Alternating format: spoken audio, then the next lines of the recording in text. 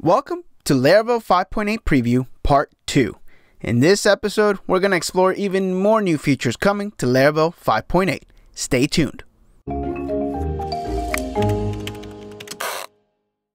So of course, as development continues of Laravel 5.8, we have even more features to talk about. And today, we're going to be talking about Carbon 2 and a couple of changes to the collection classes. But before we keep going, go ahead and subscribe to the channel and click the little bell button so you get notified with any new videos that we publish. So, with that being said, let's dive right in. So first and foremost, we're going to talk about Carbon. Of course, Carbon is the PHP library that we use for datetime. PHP's built-in datetime is a little confusing, and Carbon makes our life extremely easy. So for Laravel 5.8, we're upgrading to Carbon 2.0. Now, Carbon 2.0 brings new features with it, but the most important new concept is the Immutable date class. And this is something that I personally ran into when I first started using Carbon, and it threw me for a loop. And that is the following. Let me show you an example. So here we are in our Laravel 5.8. I'm just going to pop into our web.php, and we'll continue from the previous lesson. So route, let's add a new get route, and we'll call it Carbon function. And so here it is. Let's say we have a date, and we just call Carbon now. And let's go ahead and dump date at this point. Okay? And then later down the road, let's say we add days, and let's add 3 days to that. And then let's dump that date variable again. Let's check out the results in the browser. Switch over to Carbon. Whoops, made a little typo here. And there we are. So we see our first date is 2/7, and then our second date is 2/10, even though this is the same variable. So what is happening is that we are actually changing our object. Now this may be the desirable thing you want, but most of the time it's actually not. Most of the time dates are protected. If you're going to create a new date, you should have to create a new date. You should not be able to modify a date. Because for example, let's say that one of your columns is a date of birth. That is not something that's going to change. However, you may create a copy of it and do some modifications for it. So for example, we can find out when we are 1 week away from your birthday, but that does not change your birthday. Your birthday is always the same. It doesn't change. So in dates, typically you don't want them to change like this. And that's where the Carbon Immutable comes in.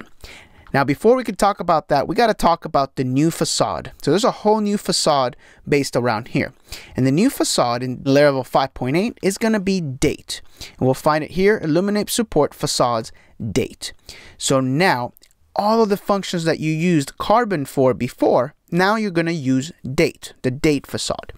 And so this is an opt-in feature. If you don't want to use this, you can continue to use Carbon your regular way. However, starting in 5.8, if you want to switch over to Carbon Immutable, in your app service provider, in the register method, you can add date factory, and now we're going to say use Carbon Immutable class. And just by adding that, let's head back to the browser, and I'm going to refresh this and see what happens. Notice this first date is 2/7, and then the second one is 2/10. So now we refresh and we're at 2/7 and 2/7. And that is because Carbon is not actually changing the date. And that's kind of the behavior that you expect from it. So you see here we have a Carbon Immutable object as opposed to just a Carbon object. And now the dates are exactly the same. Now to look back at the code, you see here that we tried to add 3 days, but that didn't work. What we actually would have to do is create a copy, and on that copy, we can add 3 days. And so we have a new date equal to that. And then we can say, go ahead and dump new date.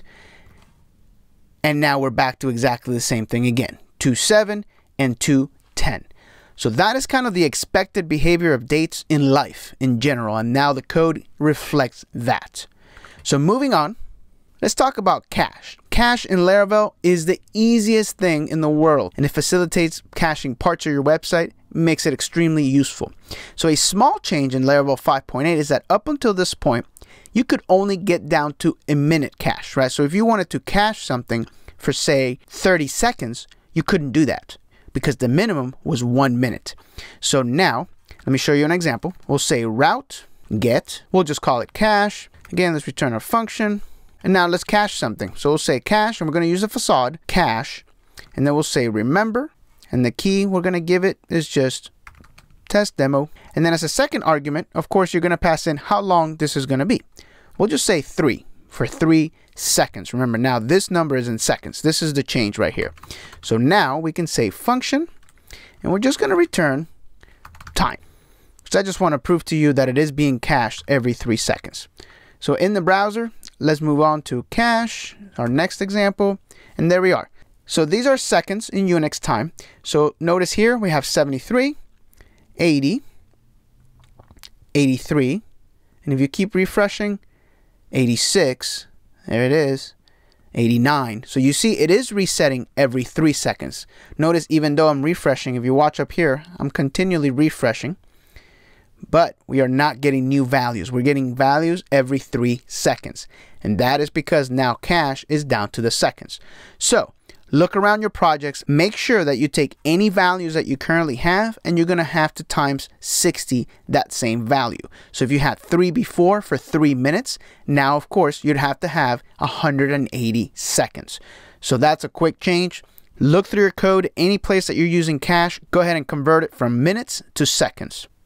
Laravel 5.7, the minimum password requirement was 6 characters. That is now moving to 8 characters, which is obviously cryptographically more secure. So to show you that, let's pop up into our terminal and we'll say PHP artisan make auth. And so now let's go ahead and try to make a user.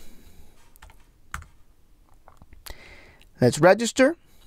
And so we'll say John Doe. John@example.com, and then we'll say 1 2 3 4 5 6. I know you can't see it, but that's what I'm typing. 1 2 3 4 5 6. Register, and we get the password must be at least 8 characters. So this is a nice little addition just to stay a little bit more secure by default. So this is a nice welcome change. Nothing crazy here, no breaking changes with that. All right, so up next, let's talk about Amazon DynamoDB. So if you are doing any sort of caching as a service, you might be using Redis, you might be using your database. However, a new service is Amazon's DynamoDB. Now, of course, it promises, like every AWS product, to be absolutely scalable. It is a non-relational database, just like Redis is, and they promise performance in the single milliseconds, so extremely fast. In Laravel 5.8, you can now use this database. So if you visit your cache.php file, your config file, you see here now, of course, you can use array, database file, memcache, and Redis, but now you do have this new AWS service available to you. So if you're already in the AWS cloud and you want to expand on your services with your Laravel project, this is an easy change for you. All right, the last 2 things we're going to be talking about is 2 Laravel collection changes that are coming. So the first one we've already covered in our channel. However, just for representation in this video, we're going to show it one more time in a very quick overview. So let's say route get first where. So first where is a method that is going to allow you to return the first instance where something happens out of a collection. So if we had a collection, and let's just say return collect. If you guys are not up to par with all the collections, we do have a whole series, over 60 videos at this point, in every single method in the collection. So definitely check those out. This is just going to be a quick preview of collections. So let's say product. Let's say this first one is null. And then this second one, we'll just say 20. So we are looking for this product right here. And all we want to say is give me the first where product is true. Okay? Let's go back to our browser, change over to first where, and there we are. So we're getting product equals 20. But in Laravel 5.7, it requires you to have a second parameter. So you could not do something clean like this. You would actually have to have a second parameter in which most of the time you'd probably just pass true. But now you don't have to do that. So that's a nice welcome addition. That follows the flow of all the other collections in Laravel. And the last thing we're going to talk about is the reject method. So the reject method, let's show that one here in a new line. Let's say reject function. So the reject method is going to allow you to completely erase your collection. And this is useful sometimes if a random event was to happen, say in your app. We're going to simulate that right now. We'll say that a random event happened, right? So we'll set that equal to true. And then let's have our collection, collect data, and we'll just grab this collection right here since we already have a collection built up. So we'll just say that's our data object. And then let's just say if this random event happened, I want to go ahead and reject this whole collection, meaning I want to empty it out. And you can call reject now with no parameters. That is the change. Reject has always been around, but this is the new change. Now you can just call it without any parameters at all, where before you would have had to pass true, which didn't make a ton of sense, because reject will actually allow you to reject specific keys. But if you just wanted to reject the whole thing, you could just pass in no arguments at all. All right, so let's check that out in the browser, reject, and of course we get an empty collection. Now, if that random event we were talking about did not happen, in that case, then of course we get our collection back.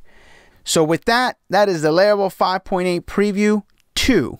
That's our second video on this. Again, subscribe to the channel, stay up to date. We are still actively working on our collections course, and we have a ton of video and content coming every single week. So stay tuned, subscribe, and if you have any questions, hit us up on Twitter at CodersTape or down below in the comments. For Coders Tape, this is Victor. Thanks for watching.